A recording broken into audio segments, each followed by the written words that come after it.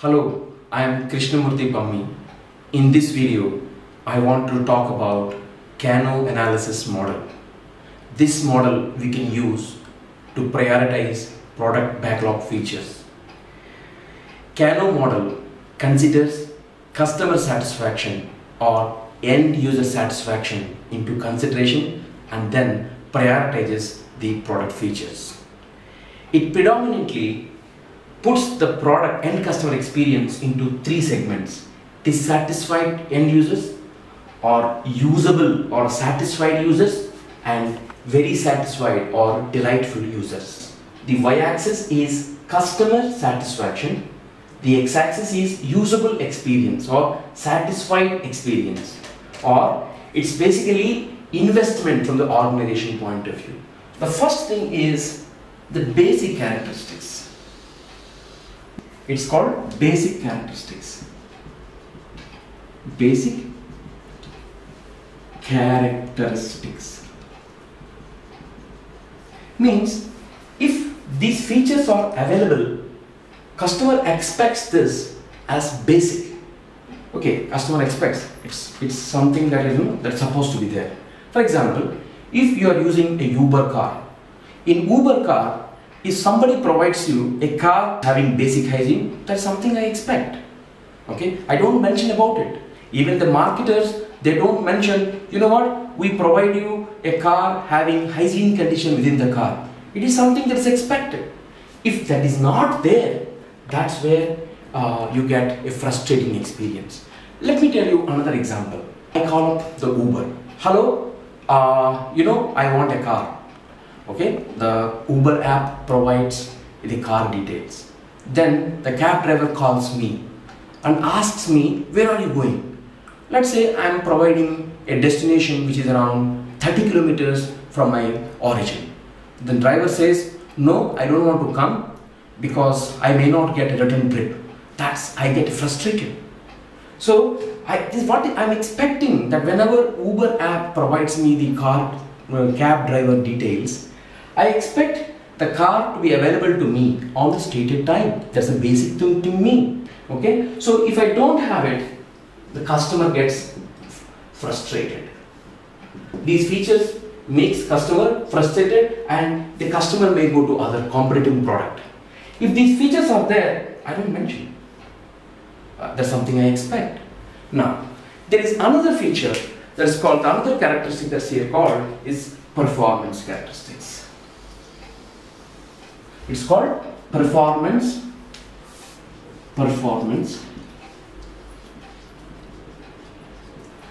characteristics.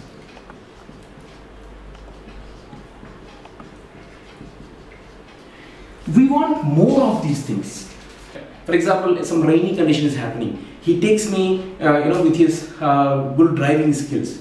The road is not proper, but still he takes me in such a way that I'm not getting disturbed. Okay, more of these skill features, which more I do, more happy the customer is. So this is called as performance characteristics. We want more of these things. The third thing that comes is the delighters. That's basically, these are the wow characteristics, delighters. Example, the moment I get into the car driver tells me, Wi-Fi is enabled within the car. Wow, I get really good feeling. A newspaper is available to me. In a summer, cold water is available for me. Okay, so those are the things that makes me feel, very happy that the product is taking care of me, and it's I feel very wow about those features, and I want to be with this product because of those features. So those are called delighters, wow characteristics. So now, what I want to say is, in Kano analysis, we get three patterns. Basic characteristics means if you don't do it, you getting into frustrating, customer gets frustrated and they may go to competitors.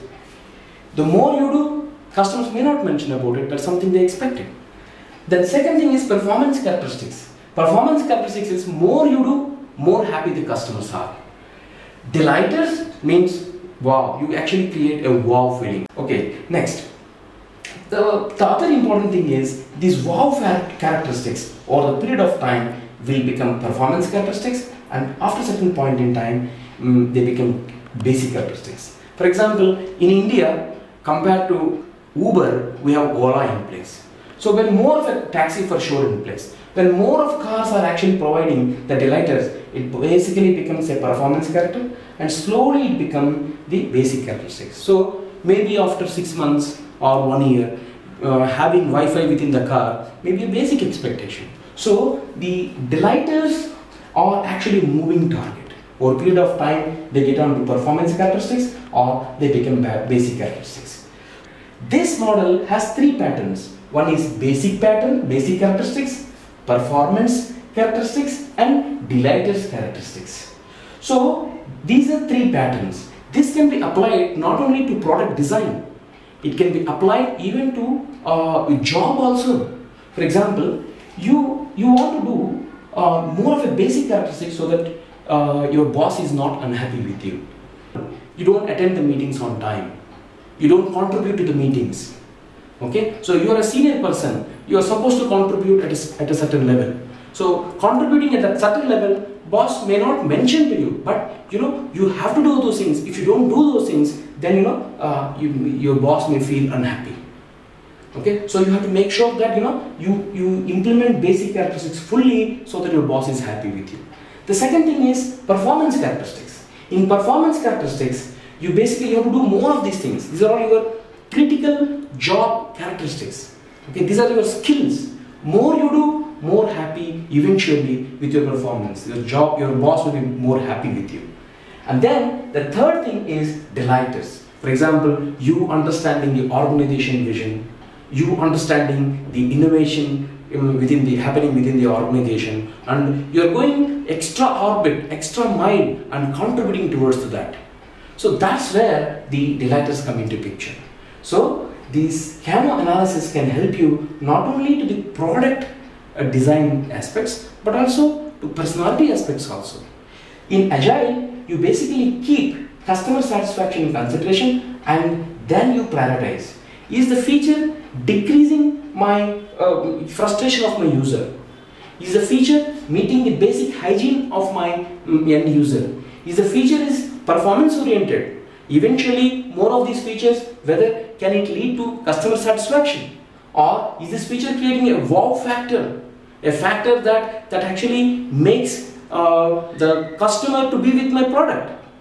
Okay, in the example that I have talked to you about Uber, okay, for example, you lost your mobile phone in a car, or you lost certain gold, or your wallet you forgot within the car, okay, and the cab driver calls you and said, "Sir, you lost your wallet. Can you please take it up?"